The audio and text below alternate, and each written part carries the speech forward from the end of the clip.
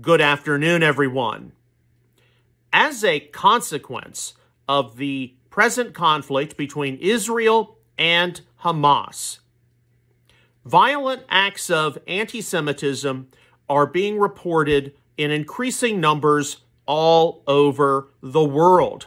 I even saw a report this morning from my own local area, Dallas-Fort Worth, of someone dressed up as a Nazi protesting in front of a synagogue.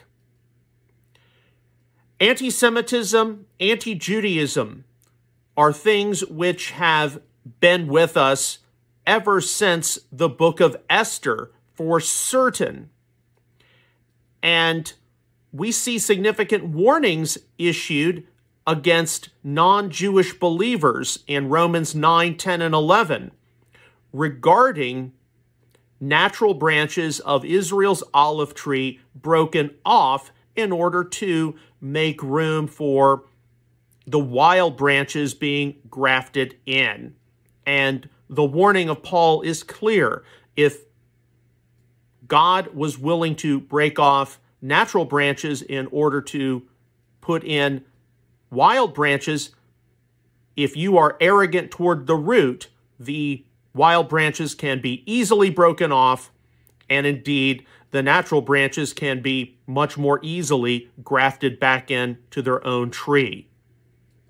And many of the warnings which you see in Romans 9, 10, and 11 have, unfortunately, not often been heeded.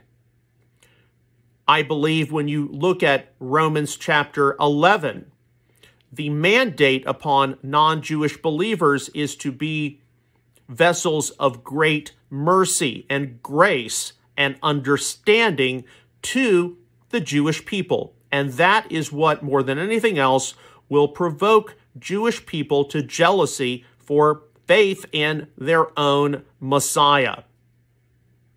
But how do we stop anti-Semitism? Well, obviously, anti-Semitism, anti-Judaism have been with us for centuries. And it's safe to say it probably will not disappear until the Messiah returns.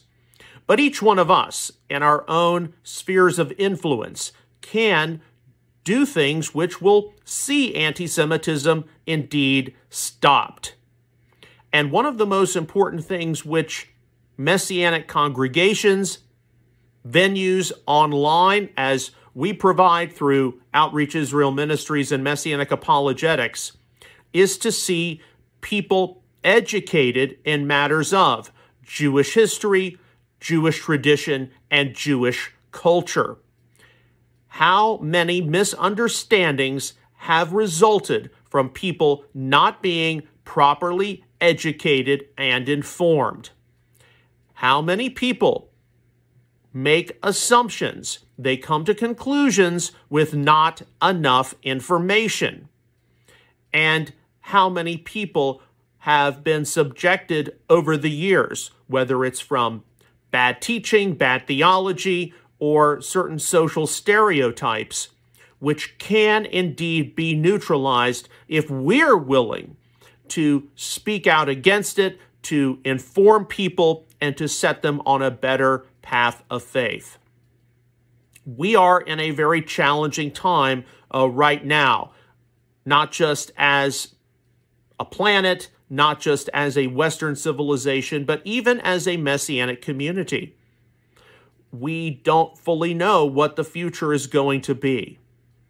But we can stop anti-Semitism in our own spheres of influence, our own local environments. And one of the things we need to do is better educate people, better inform people. And if that means that we have to take a proverbial detour at times because of a problem which is only getting larger, it seems, then that's what we need to do. Throughout the Israel and Hamas conflict, I have done my best to, when prompted, talk about various aspects of what is taking place and how we can see things hopefully improve. Outreach Israel Ministries Messianic Apologetics is an educational ministry. We have to deal with matters of anti-Semitism and anti-Judaism all the time. And indeed, there are many aspects of non-Jewish people having misunderstandings of Jewish history, Jewish tradition, Jewish culture, Jewish stereotypes, which the list just tends to get larger and larger and larger. And we're going to do our best to examine these things and speak out when we can.